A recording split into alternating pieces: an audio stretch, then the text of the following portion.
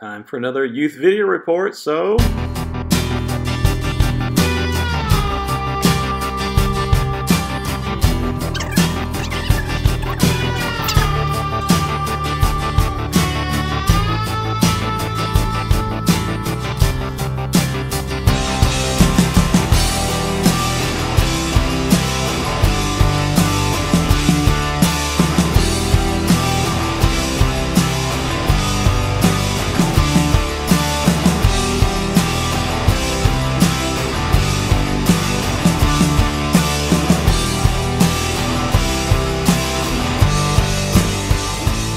Hey guys, hope everybody's having a great day. Hope you've had a good week. Today's Saturday, and I hope that you've got some good weekend plans to be able to spend with your family and your friends. But anyway, guys, today I want to read a verse of Scripture to you from the Gospel of Matthew, chapter 6, verse 34. And it says this, "Therefore do not worry about tomorrow, for tomorrow will worry about its own things.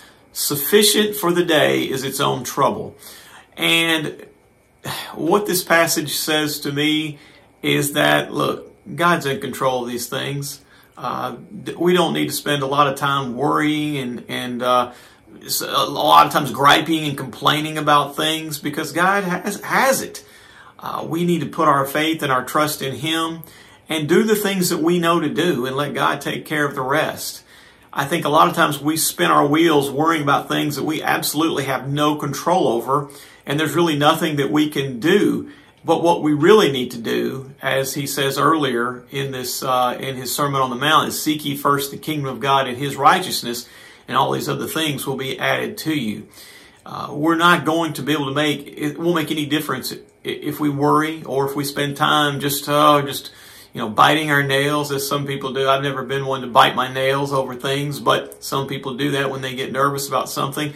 God expects us to do the things that we can do.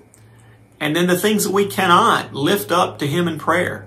And absolutely understand and just know that He is in total control of it. It may not exactly work out the way that we think it should, or the way that maybe even other people tell us that it should, but it works out in God's perfect time.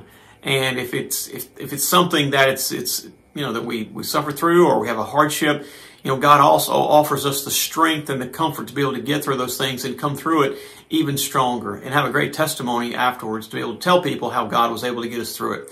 Anyway, guys, this is short. Don't worry about things. Just spend time in prayer, and God will take care of the rest. Have a great day. God bless you. We'll talk to you tomorrow. Bye.